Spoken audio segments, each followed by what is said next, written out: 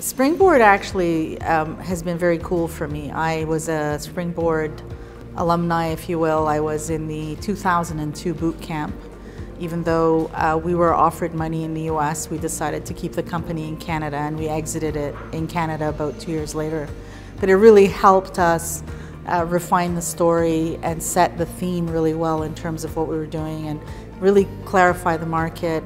We worked with people that were working with Springboard and McKinsey, and some really amazing investors as well really helped us hone the story, and we were focused on compliance at the time and automatic content analysis using AI. And so that was, quite ahead of its time, if you will. And so I've always carried the lessons from Springboard with me, and I've known Amy and the team at Springboard now for 15 years since then. So it's been tremendous continuing with that relationship.